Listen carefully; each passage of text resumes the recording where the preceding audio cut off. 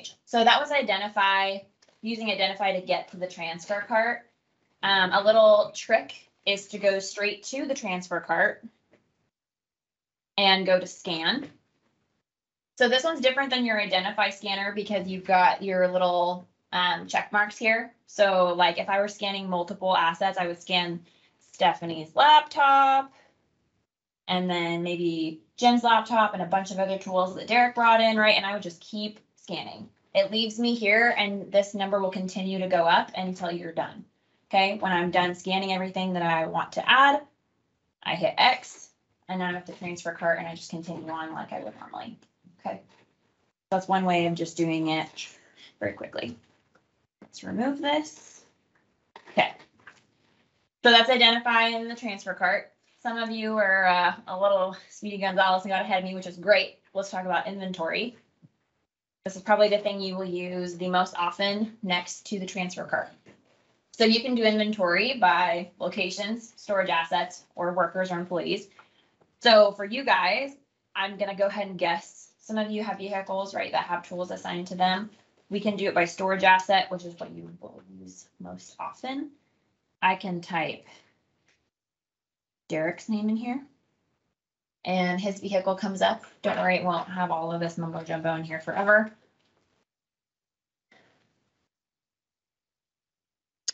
It's in his van. It's in Go back. His van, right? We did his van already. He's got his own whole fleet. He's That's in right. the process of changing. We have an extra vehicle for him. Okay.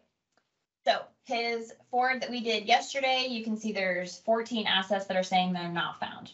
Okay, don't let that like freak you out. Not found just means there's no technology associated with these paper tags.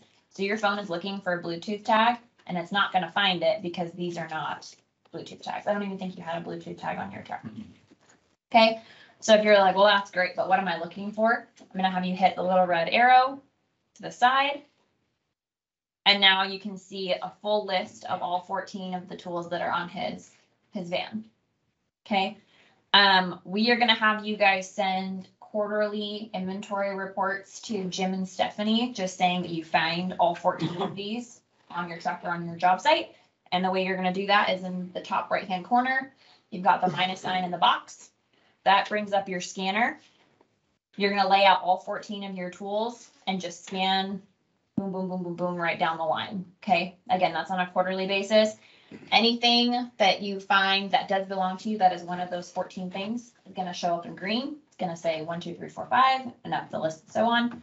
If you have something that does not belong to you or does not belong to that location, it's going to show up in unexpected, meaning that somebody somewhere forgot to transfer it and now you have it and you shouldn't have it. So the way you would fix that, scan it, transfer it to yourself real quick, and then come back and do the inventory. So with inventory, let's say I get a phone call and I have to back out of this because I need to go transfer a tool or I have to look up something for somebody somewhere else. I'm going to back out. I can, go to my transfer cart, identify whatever it is I need to do, and then I can come back to my inventory on his van, not his truck.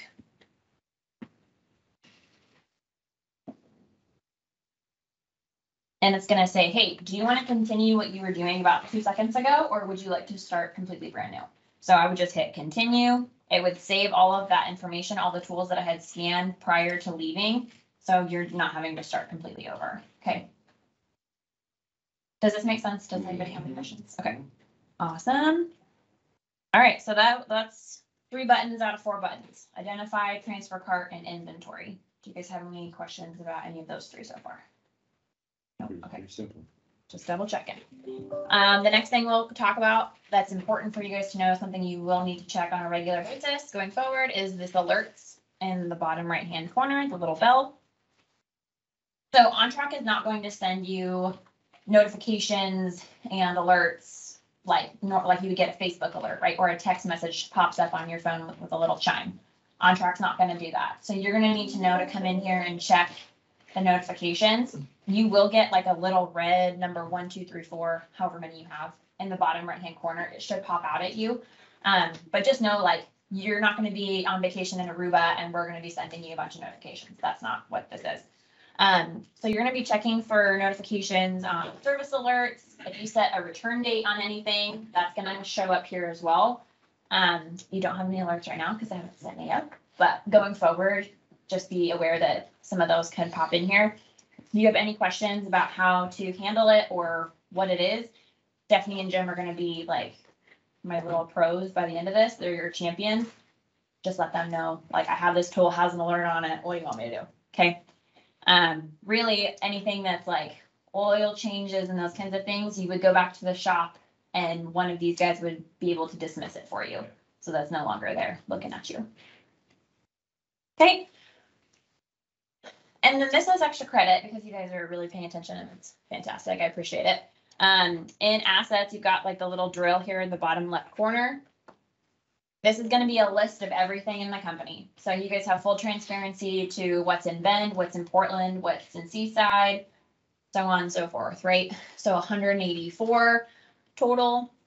The top right-hand corner, you've got your little funnel button, and this will allow you to filter by anything specific. So you can filter it by specific manufacturers, specific asset groups. If I wanted to go to asset group and filter down to all of the heaters that Chris and I added yesterday, you would select that and then hit done. And there were 19 total heaters. And if I could click on one of these. There were more than that. I'm just saying, there were more than that. Well, I was like, why don't you double check this? Yeah, I think there were more than this for sure. So again, I selected it and I went through all of the baseball card information. I can see that it's currently in Seaside, and who I can get a hold of for this right now is Jim, right? And you can say, hey, Jim, I need this specific heater. How do we get it, right? That's not the app, though. This is the Okay, very last thing, as far as buttons go here, you've got quantity items. So I'm sure someone here, if you're curious. So there are certain items that we did not put a barcode on. We just counted them. So things like your extension cords, right? I'm not gonna put $1 barcode on those because we lose them all the time, but we do want to know how many we have. So if I come up to search and do EXT, right, I broke it down by 50 and 100-foot extension cords. So now you kind of know how, like, which ones you're looking at. If you click on allocation for the 100-foot, this is going to tell you all of the locations that have this specific tool. So at the junction site, you have 8 100-foot extension cords, right? And you, at that point, you would be able to call Jim and be like, hey, I know you have some, or it says you have some. Can we get those to my job site? Okay. That's true for anything in this list. Fans, we did employee monitors that they have at home, fire extinguishers, ladders, pump jacks, scaffolding, all that good stuff. Okay. That's pretty cool. What's the, when you go back to It's the kinda handy. main, what's that about? Main, yeah, that's a perfectly good question. So main is like where we restock. So if I buy more extension cords, I'm gonna restock them in Seaside. Okay. Yeah, so like your job site, I'm not probably gonna restock my 100 brand new extension cords to your job site. It's gonna go to a warehouse first. Okay. Yeah. So you'll see that mostly for like main warehouses, whether it's Seaside, Portland. Now, will we get a Bend. notification that like warehouse has been restocked? That stuff's been restocked. Nope, you would be able to just go in and look at that right away. Okay. Yeah. So. And if you need something that's not in stock, just put a Teams issue into Jim and say, hey, I need an extension cord. There's none available. Yeah, no, but that's the process. We're still going to use Teams to put those requests in. If you need something, put it in Teams still. So.